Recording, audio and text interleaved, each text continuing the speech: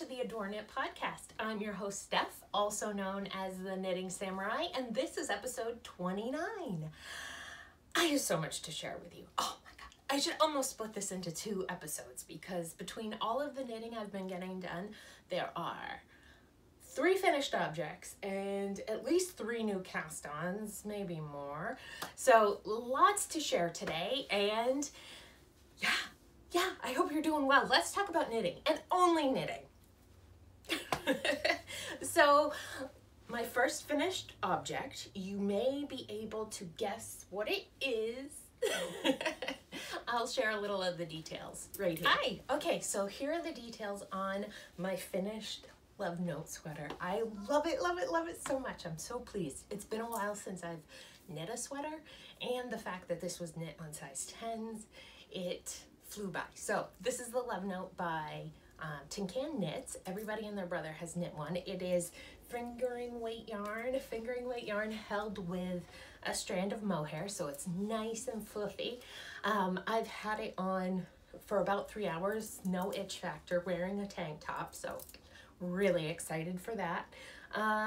What else? I haven't woven in my ends yet. So last time I was there and I had like half of a sleeve done. So as you can see, I finished the sleeves. I did make them an inch or 2 longer and very fitted. So I did change that about the pattern, and I couldn't be happier with how these fit. See my guns. So that was a change I made. I did some back neck shaping just to raise it up a little bit, and I'm happy with how that came out. For the body length, for the longer size body, not the crop, the longer one, you're supposed to go to 8 inches from the armhole. I went to 11 inches, so it ends right perfectly at my belly button. So that's great. That's good place, right where I would like it. And then I did do the high-low hem according to the pattern. I didn't do the drop down in front. I was running out of yarn. As it is, I used up all of the Huntington I had. And for the ribbing on the bottom, I just used straight speckled yarn, which you can't really tell the difference. It's just a little louder. I also used straight speckled yarn in through here. So, and if you haven't heard me talk about this sweater before, I was alternating a solid green with a speckled, kind of like this, green yarn held with the mohair to get the effect, but not, like to get the speckling, but not crazy speckling. So that's how I accomplished that. So I used 1,500 yards to knit this. And yeah, that Sublime mohair yarn has probably been in my stash for 10 years. So I have a half a skein left. I think I'm just gonna throw it away because I'm glad to be done with it, and I can't see myself knitting anything else with it. And yeah, I think that's it. So finished object number 2 are my Desert Vista Dyeworks socks. Yay! So these are my April socks, obviously, and I knit the Vanilla Bean slip stitch pattern for these on US size 0s. I did use a mini skein for contrasting toes, heels, and cuff. I didn't have enough to do the whole all of it, so in a few places, like in this cuff, I can tell I alternated in some of the red stripe, but I love the way they look. They fit amazing. I did an afterthought heel on these, so I just went straight through the stitch pattern to the point where I completely forgot that I should be slipping stitches on the back of the leg, so they're a little interesting to look at, but yeah, I really love them. The colorway is Jaws. What else can I tell you about them? Afterthought heels. So I went in with some of the blue, and then, or I split the blue in half, and then I went in with some of the blue and then switched over to the red to finish out the heels because I like that forked look. And that's it. They're done. They're off the needles. Nice and quick for this month. So that made me super happy. The next finished object I have is the In the Light of Luna cowl. Last time you saw it, I was where that little stitch marker is. So you can see I basically knit the second half of this, right? I was there. So I finished it, I went up to the top. For some reason, my bind off edge doesn't look as neat as my cast on edge. Just probably something to do with the way I was probably trying to keep it loose. So I'm going to call this the top. I mean, it's going to be washed in block still. That hasn't happened. But I used Knit Picks yarn for this. I used the Glimmer, so it has a little bit of stellina in it. And I'll put it on. I made one change to the pattern. Otherwise, I did everything as directed. Size needles, everything. I did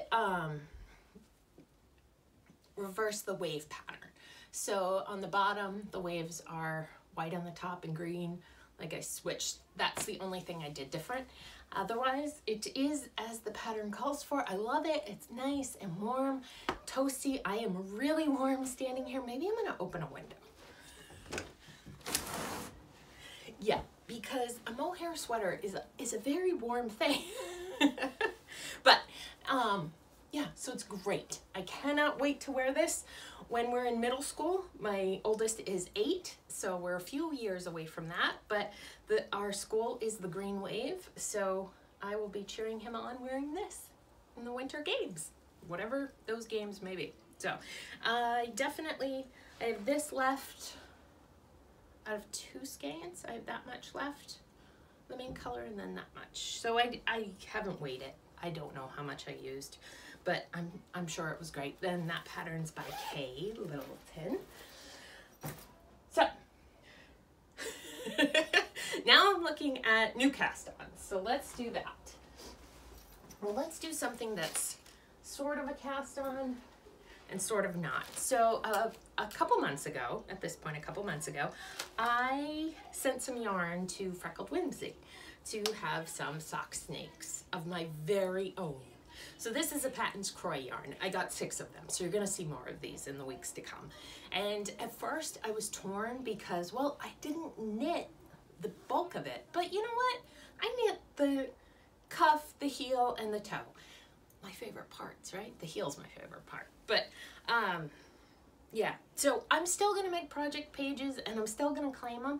I'm not gonna claim the total yardage. I think I had 6 skeins of this, so I sent 2 to her and I still have 2 left. So I'll know how much I knit of this and that's what I'll claim for yardage. That seems fair to me.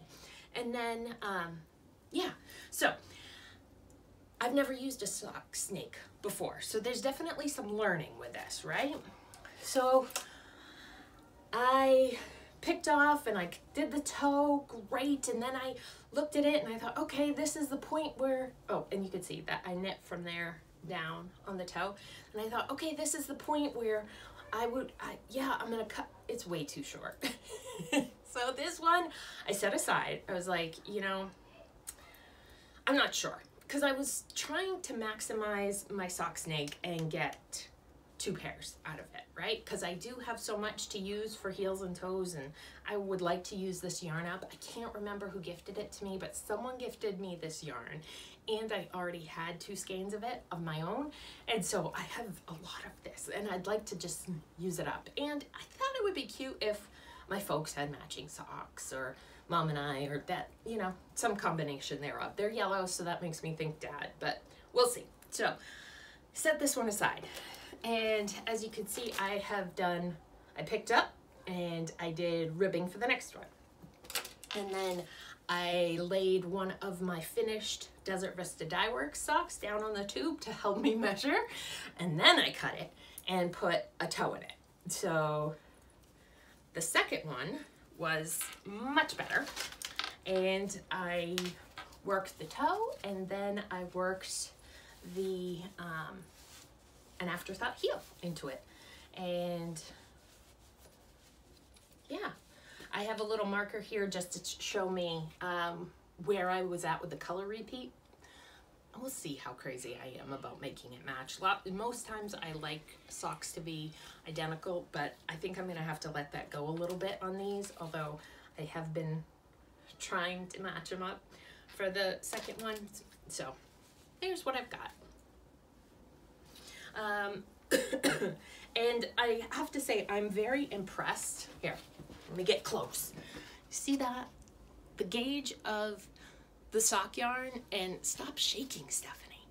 And the gauge of my needles are spot on. I'm so glad. She did a wonderful job. She has a whole form you fill out before you send the yarn. It's very reasonably priced to have her crank them up. And yeah, I can definitely see this as an excellent way to work through stash yarn that I've been gifted. My mother-in-law emptied out her sock yarn. She used to be a sock knitter and then she stopped, and so it's all her color palette, and I would love to knit it for her, but it's not colors I'm drawn to, so I sent a couple to be sock snaked so I can get her some socks out of it. And I don't normally do stockinette socks.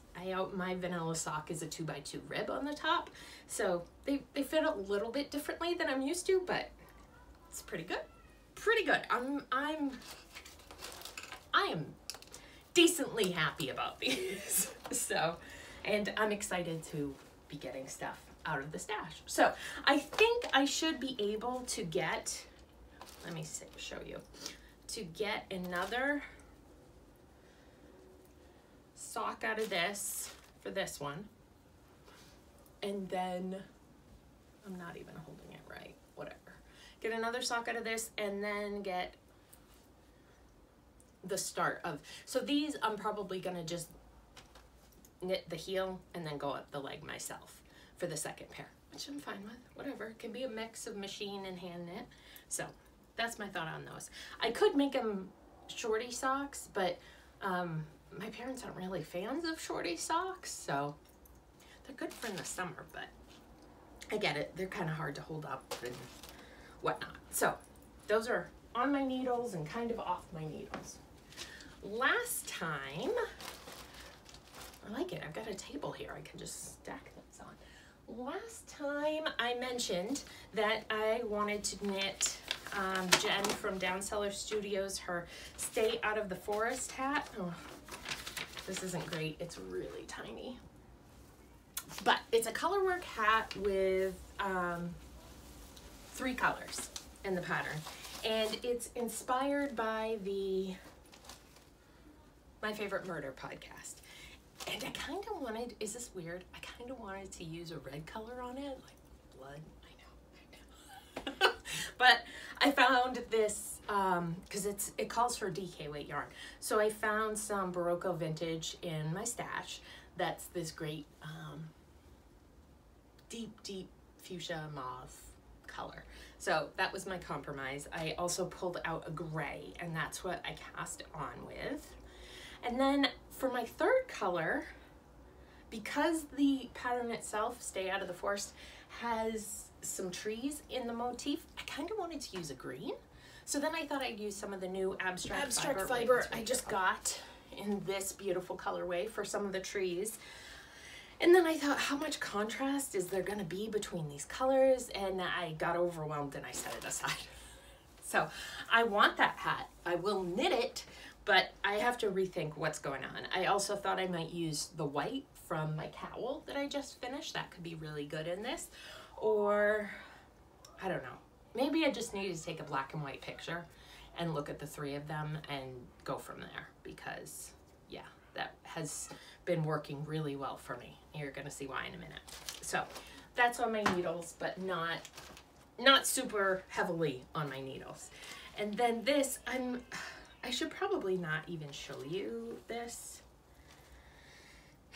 Last Sunday, my parents came over and we had a driveway visit because social distancing, but it was nice. We had 2 hours and it was warm. They brought their camp chairs and we brought ours from inside the house, and everybody sat in the driveway and we chatted, and it was nice and it was fun.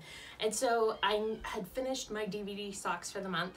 Sorry if you can hear my children, they're crazy.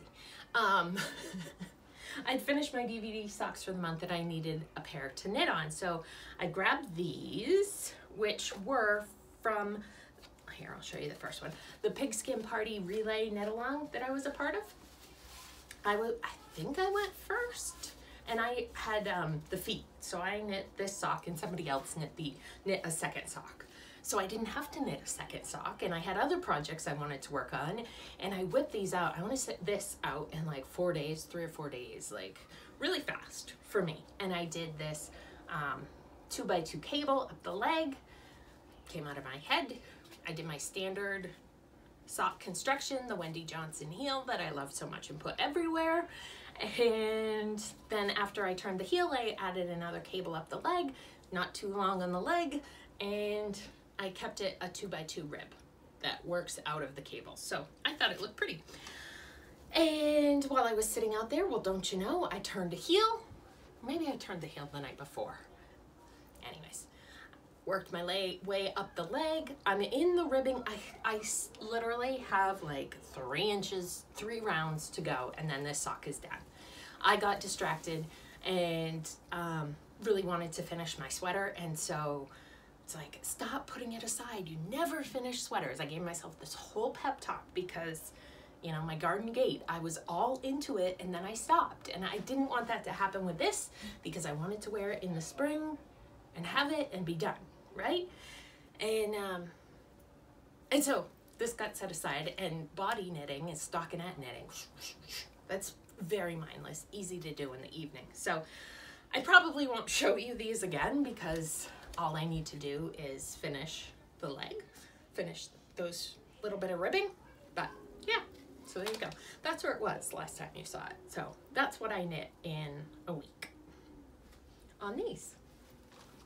So there's that. That's not a new cast on, but it's kind of new. It's new-esque. Okay, now this is my sweater knitting bag, and you're seeing it. I decided that holding yarn double and knitting with size 10s, which is what I did for this, was a really great thing, and I wanted to do it some more. So I probably spent 2 hours last night searching Ravelry, you know, narrowing it down to like my top 3. I wanted a cardigan. I wanted it to be DK worsted, Aran weight, so I could knit on 8s, 9s, or 10s. That's what I was shooting for, and I was gonna hold some sock yarn double and do a faded type sweater. And there wasn't a cardigan fade styling that I liked out there, and who was it? Anyways, there wasn't one out there that I liked, a pattern, and so I thought, okay, I'll get a basic sweater pattern. So this is the Ramona cardigan. There, and I'll do my own fading. So that's what I did. I think it was $6 or $6.50 for this pattern. It is by Elizabeth Smith Knits. She had just updated it the day before, so Ravelry, because I sort by hot now a lot of times when I'm searching for something, making sure I'm not missing what's cool and new. So this might have come out as hot right now because it came out for other people. Anyways, whatever the reason is. So I decided that would work for me. It has some great texture around the waist. Not sure if I'll do it. It looks kind of like seed stitch or broken rib. I'm not sure which one it is. I haven't read that far. And when I was searching for patterns, I wanted it to be top down because it's way easier to adjust your sizing if you get to the bust and you're like, oh no, this circumference isn't gonna work, right? And so like I've been doing, I knit about 3 inches and then I measure my gauge and check it, which I haven't actually done. I measured it, but I didn't check it against the pattern gauge. I'll do that later. So this is knit on size 9s, and I decided that I would do the progression for the fading of holding A and A, and then A and B, and then B and B, and then B and C, and C and C. You see? You see what I mean? So I would do that. I want each section to be about 3 inches is what I was thinking would be reasonable and keep my interest. And so looked at the schematic. The whole sweater from collar to end is, for my size, is 22 inches, which I should measure one of my sweaters I currently own to make sure that that's the length I will want it to be before I go too much further. But anyways, I took that and the 22, I divided it by, I have 5 colors I want to use, so that's 9 changes, right? If I hold each yarn doubled and then hold it with one other color and another, anyways, it's 9. What was I gonna say? I'm thinking about the color progression right now.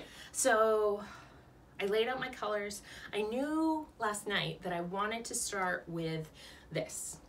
You can see it's off already. This is the Friends colorway by Blinger String. It is a speckled gray, beautiful yarn. It came with 2 minis. So I don't know if it came with 2 minis or if I ordered an extra mini because I loved the speckles. These colors are speckled in there. So I have some left. I may use these colors for the collar since this is at the top. I thought that might be nice, or the button band. Not sure. I have a Knit Picks yarn that's similar to this in color. It's like butternut squash color. So I could stretch this further if I needed to. 1 strand of that and 1 strand of this. So that's an option. I might do that, or it might be too loud once you see the colors of my sweater. So that's color number 1. Then color number 2 is Miss Babs. Number 3 is some Lorna's laces. I'm gonna hold the other 2. Okay. And then 4 and 5. That's Into the World is number 4. And number 5, I want to say, is String Theory. So I'm trying to go from dark to light and from gray to purple to green. It was more about how do I use the colors I wanted to use. So I wanted the Into the World right here, and I wanted the Friends color. And so what do I have to put with it to make it work? So I feel like this works really well. I laid it out, took pictures, did the black and white thing to check that my saturations were getting darker. The Into the World colorway is a little bit tricky because it does have the light gray in it. So there will be some pops that are a little bit lighter, but overall, this reads lighter to the eye. So, and this Lorna's Laces, I've had it forever. I'm so happy to be using it. All of these are super wash. I know that. I haven't looked at, what haven't I looked at? Content. Man, my brain just like shut down on me right there. So, the Ramona cardigans I have cast on, and of course I'm in the middle of a row and round. I have cast on, I have done my first color change into my second and started my third. So this basically looks like every top-down raglan you've ever seen. It's nothing earth-shattering. It has a really cute detail on the raglans. I don't know how well you're going to be able to see that, but I do like that. Yeah, but I wanted the speckling and the yarn to do the talking on this. I didn't want to do a lot of patterning. So that's why the bottom will be this solid color. So I may do that broken rib seed stitch, whatever it is, moss stitch on the bottom, 4 inches it looks like, just because it's solid, or I may not. We'll see. We'll see how I feel when I get there. But I'm just so excited about knitting a sweater right now. I'm so excited. So these are size 9s. Did I say that? They are. The fabric is pretty loose. So it should be a pretty squishy sweater. I'm okay with that. Like, ideally, if I wanted the same sort of firm texture that I have in this, I should have gone down 1 or 2 needle sizes. But I wanted to knit on big needles with yarn held double. So that's what I'm doing. And I'm fine with it. It'll be a little bit airier. So yeah, there it is. There it is. Isn't it pretty? I think it's gorgeous. Gorgeous, gorgeous, gorgeous. So those are my new cast-ons. Yeah. Exciting, huh? The only other thing I want to quickly share with you is my yarn acquisition. So the Grocery Girls, Tracy, I don't remember what episode it was or when she was talking about it, but somebody somewhere was making a pattern with a wool linen blend yarn, and I was like, hold the phone. So I went searching. I think I went to Loopy U first. I went to Webs, and then I don't know how I found that Pearl Soho has this yarn, but they do, and it's called, I think it's their house brand yarn. It's a 50% wool, 35% alpaca, 15% linen. So I ordered 2 colors to try. I thought this was more ready. It's pretty bright pink.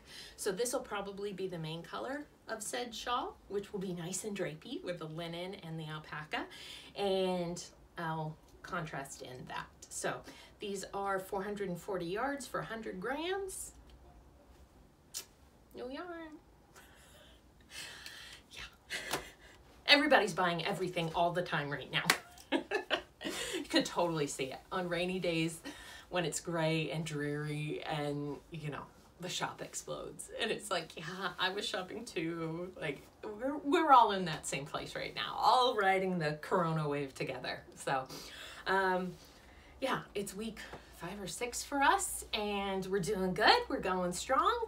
I have moments where I feel completely overwhelmed by my children, and 2 hours later, it's the end of the school day, and I sit there going, why was I so overwhelmed?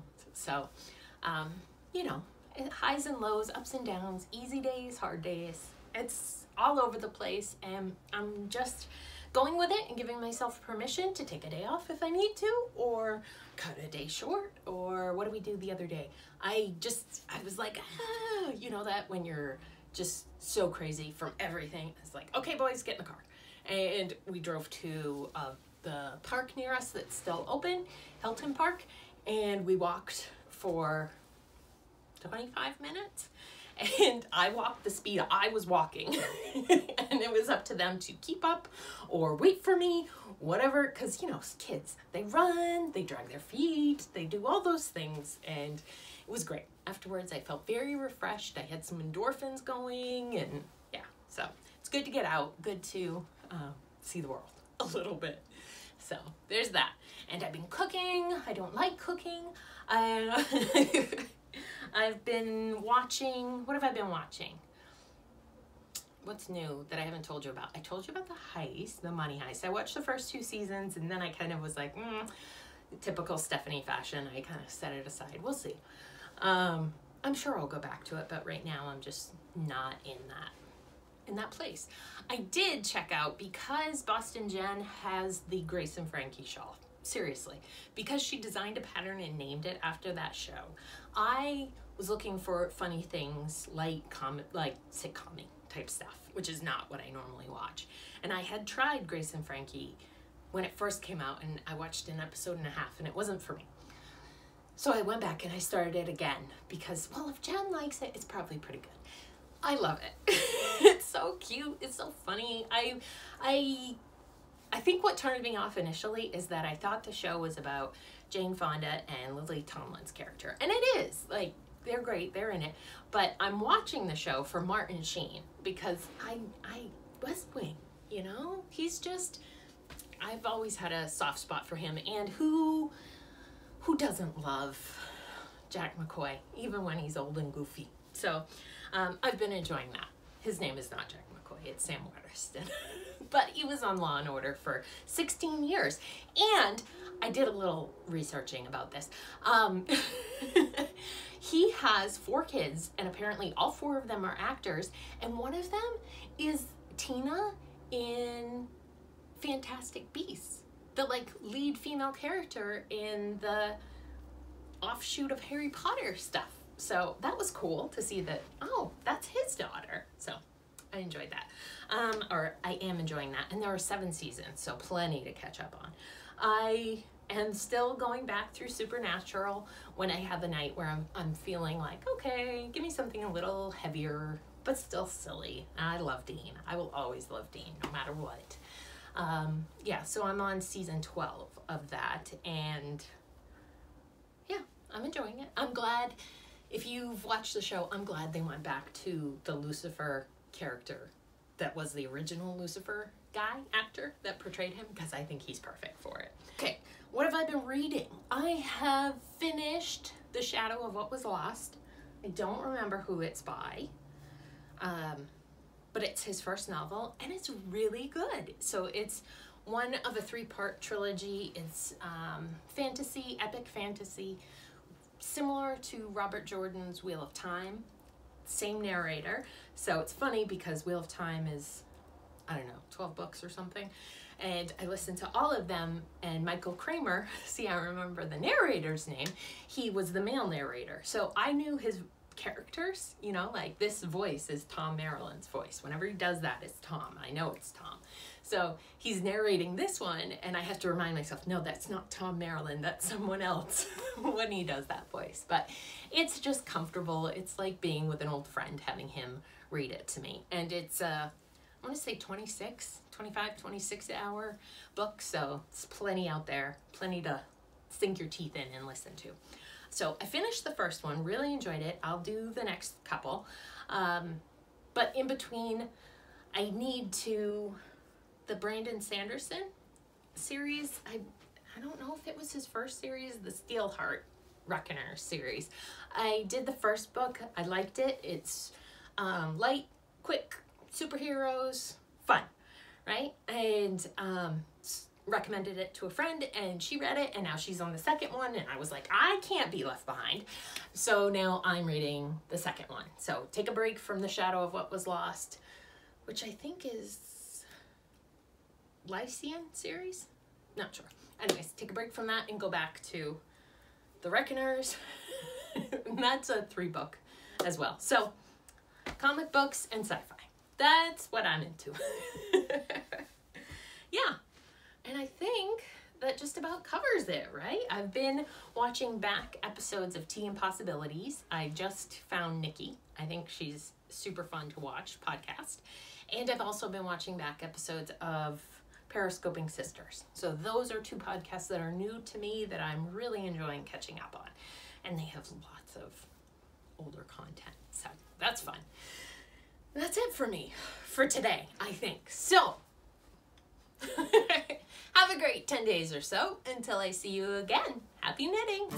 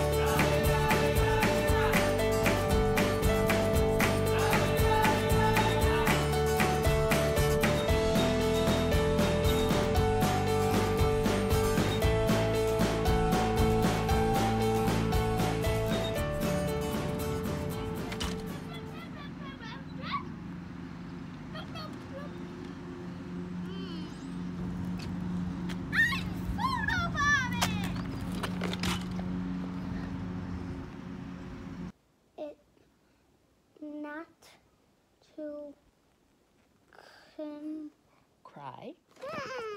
You're doing so good. 13, 14, 15, 16, 17, 18. Can you please be quiet? 19,